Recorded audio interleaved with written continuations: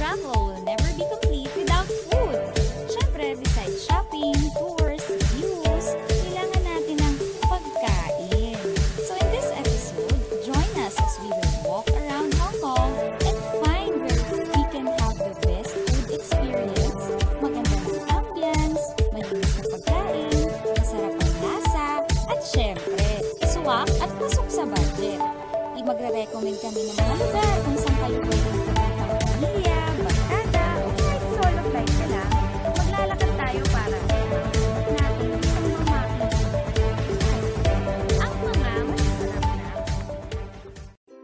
Food Republic is among the top eating spots here in Hong Kong. Para itong isang food court kung saan makikita mo ang napakadaming choices of food. Tignan natin ang Food Republic sa Jordan. Exit E po, towards your Food Republic. Here we are. Itong Sergeant Kitchen, ano to, no? Pepper lunch na naman, lagi na lang pepper lunch. Pepper lunch ang nabili naming lunch for today. Hi! I'm here at Food Republic. Isa sa mga featured natin na parang it's like food hall or ano ba dyan?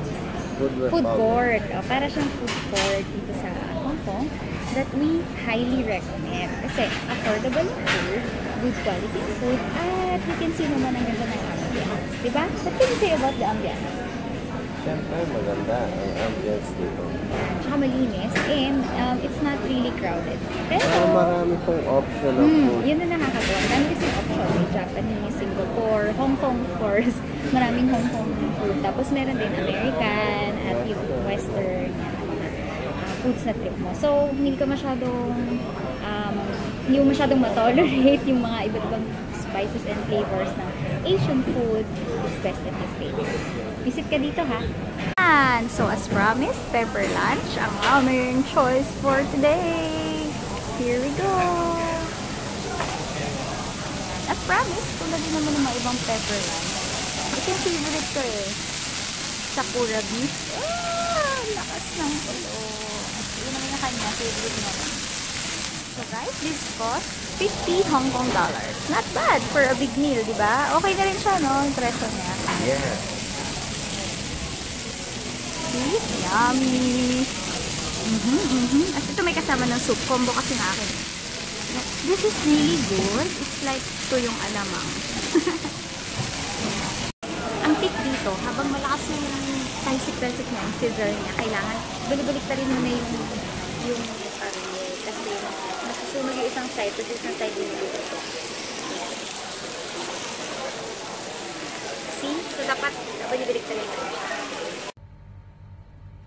Guys, you can also check their website to find where Food Republics can be found. Meron siya silver cord dyan sa Tsim Sha Tsui. Gantong itsura niya as you can see on the screen. See? It's quite big, no? Parang napuntahan din natin. You can browse on and you can see also here in the website the stalls na available doon sa Food Republic na yon. You can see, iba-ibang cuisines yung mga yan and they're all fast food. Hindi naman masyadong matagal ang waiting. Meron din yung restaurant type. Medyo mas matagal ang waiting time dyan sa restaurant type. You see, there's one in Tsim Sha Tsui. There's also one in Mongkok. It's called Food Opera naman. Pero yan din yon. It's one in the same.